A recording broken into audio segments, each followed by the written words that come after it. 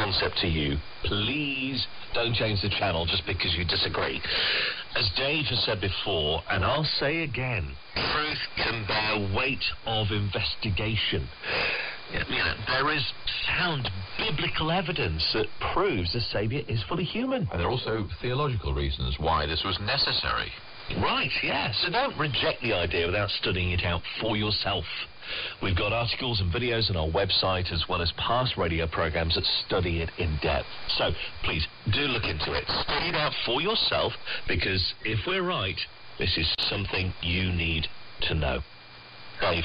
Thanks, Miles. Yes, learning that the doctrine of a triune Godhead came in hundreds of years after the death of Christ, that it was adopted from paganism, and that some early Christians were actually martyred for refusing to accept this change in doctrine was very shocking. The Trinity has come to be viewed as the foundation upon which Christianity itself is built. So when that is shown to be a lie of the devil, the ripple effects are very far-reaching. As people study into the subject, questions naturally arise. Now today, I would like to look at what the Bible has to say about this idea that the Father and the Son are one and the same person. One and the same person? Does anyone even believe in that? As a Trinitarian, I was taught that they were one in purpose, but not necessarily one and the same person or entity. No, there are people that believe and teach they are one and the same being. It's actually a common teaching amongst Pentecostal churches. They refer to it as oneness theology. And what is it? Well, basically they teach that God is one. They correctly deny the Trinity, but then they go off in another direction where they claim that the God of the Bible manifested himself as the Father at creation and in the Old Testament.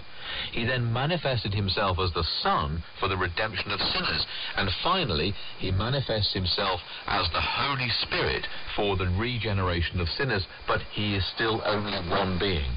So basically splitting the Trinitarian hair there. Well, no, not really. No, just another way Satan likes to cause confusion. Now, if anyone listening does not believe this way, I would encourage you just to keep listening. And get your pen and paper ready. We're going to be looking at a lot of different passages in Scripture. If you ever have a chance to share the truth with someone who believes in oneness theology, you'll want to have these texts handy, because Scripture is clear that they are two distinct individuals. Now, let's start with John chapter 16, verse 13. This is a promise that we can all claim when looking at new ideas. Don't let Satan make you afraid to consider new light. You're not going to be deceived against your will, but we do need to consider new ideas with an open mind. Now, Miles, as soon as you've got it, could you read it for us, please? John chapter 16, verse 13. Howbeit, when he, the Spirit of truth, is come, he will guide you into all truth. For he shall not speak of himself, but whatsoever he shall hear, that shall he speak, and he will show you things to come. It is my hope and prayer that everyone listening will lay aside all assumptions, cherished traditions, and preconceived ideas. Take Scripture just as it reads, and you will know the truth, because the Spirit of Yah will teach it to you. Okay, now we're going to be going through so many different passages.